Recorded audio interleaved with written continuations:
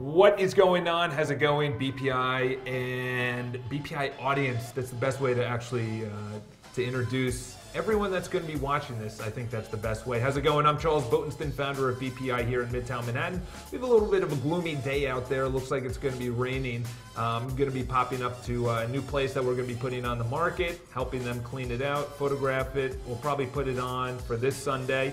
But this is going to be a new series, and this series is going to be essentially, there's a lot of people that ask the exact same question, which is, how's the real estate market? You know, they are either looking at pricing, they're looking to rent, they're looking to buy, they're looking to sell. So these are essentially just going to be, you kind of see this, when you have the pulse on the market, you see this all the time. You see trends, or, you know, that could be a trend of a new app, or a trend of a new service, or a new website, or something like that. And this is essentially going to be thoughts, feelings, trends, forecast, just what I feel. It's going to really change month to month. So the first one is the overhead of large companies. All right, so we already saw Town Residential fold earlier this year. It's kind of a shock to a lot of people. If I was a CEO of a large company, say Halstead, Brown, Howard Stevens, Sotheby's, blah, blah, blah, or even smaller firms like MNS, you know, there's just a massive amount of overhead. You know, the Chase downtown on 13th and Broadway, which is right below Union Square, I think they were paying $85,000 a month, okay? It's right there, it's a storefront, it's the corner, it's very busy. But when you think about that, $85,000 to what? But to give a service, they're actually moving to automation. They're moving to automation where you can take money out, you can write checks, you don't actually need a teller. And that's obviously in the banking industry, institutionally, as opposed to retail and things like that.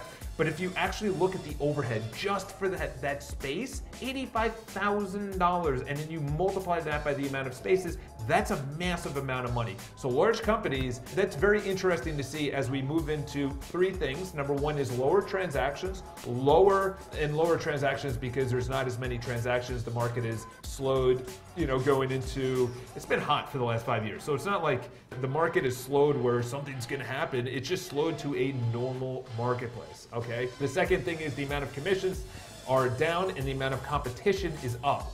Obviously the two shows, you know, back in 2009 was on, not Bravo, but one of those drama TV, HGTV, that's what it was. And then obviously $1 Million Listing, so that brought a slew of people over into the real estate marketplace. They thought that it was super easy. I get licensed, you have a pulse, here we go, here's a loft downtown, $5 million, blah, blah, blah. So the first one is the overhead of large companies. That's something that I really have a keen sense on because I know how much it is to actually run a company. And these companies, they have way more overhead. They have IT, they have support staff, they have marketing. They just have all these overhead. Regardless if you're producing or not, you still have to pay the overhead. The second thing is the well-oiled teams. Well, this is something that I really have a keen sense on, is the well-oiled teams, which is essentially replicating the exact same experience, whether you're a seller 5 years ago or a seller in 5 years. In other words, the well-oiled machines, you take the listing, you do the exact same kind of marketing, you price it roughly the same. In other words, you put it right where it should go based on the comparables, you charge the same amount. In other words, when you buy a product on Amazon, you expect the exact same service every single time. It's consistent. It's going to arrive in 2 days. I'm going to get this confirmation email. It's going to be in the same box. You're going to have bubble wrap, and you just have an expectation of it. And that's essentially what I feel the consumer is going to expect in the real estate market. The large brokerages, honestly, for me, the large brokerages, I don't know, you know, how much longer they're going to be around. I think it's going to come down roughly to the teams.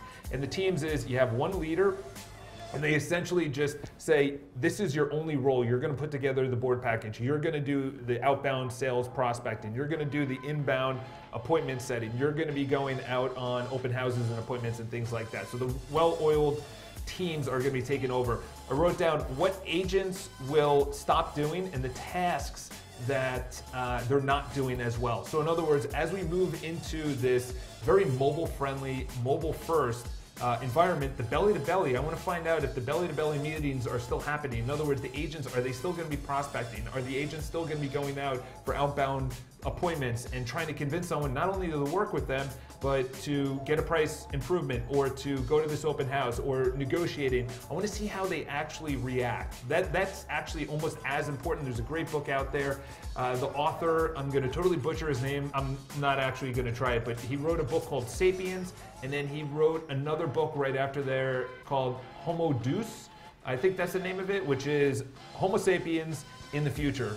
And he said the number one thing that you have to focus on, and Gary Keller has talked about this in his book called The Number One Thing, which is just time blocking and all of the resources and the attention that other companies and content and social media and email and bings and dings and notifications are coming into your email.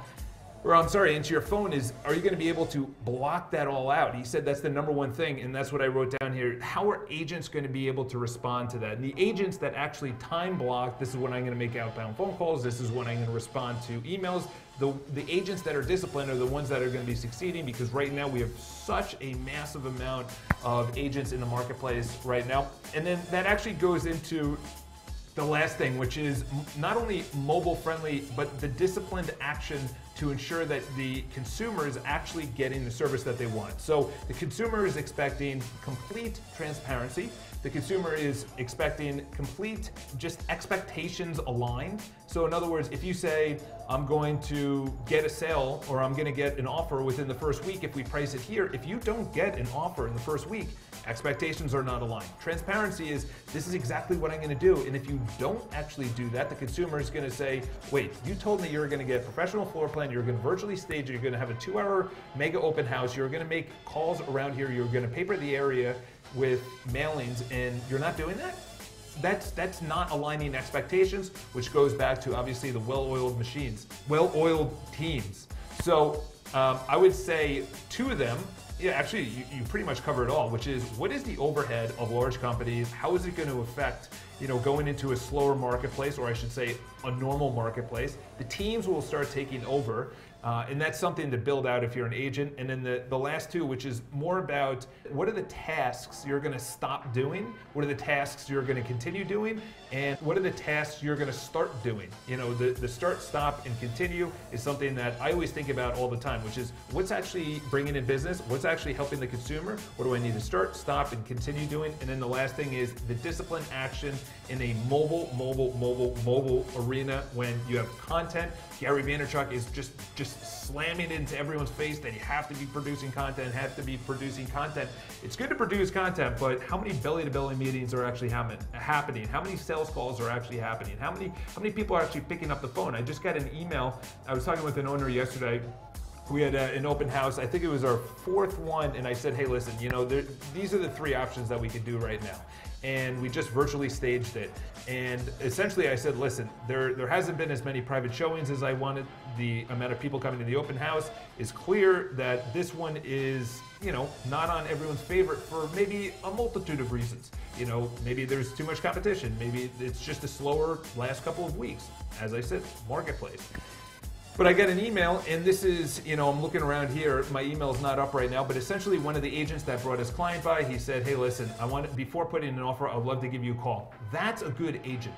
That's an agent that we're on the listing side. That's a good buyer's agent where he said, listen, I want to over the phone, produce the terms, or actually just give you the terms. I'm going to give you the price. I'm going to give you everything. We can talk about it before actually putting it into writing, okay? That's a really good agent. That's someone that understands the marketplace, and obviously from, they don't have green under their shoes, okay? They've hit the pavement, all right? So if you guys have any questions, leave in the comments below. We're gonna be going, every single month, we're gonna go over my thoughts and feelings of where the marketplace is going. Obviously, new services, new apps. Obviously, earlier this year, Town Residential going out of business, and that was out of nowhere, though a very large CEO said that that's not gonna be the first one. I completely agree with her, and I would say going into the winter of probably one of the slower winters going into a spring, how the actual inventory is going to actually hold up. So if you guys have any questions, leave in the comments below. Have an amazing day. Talk to you guys.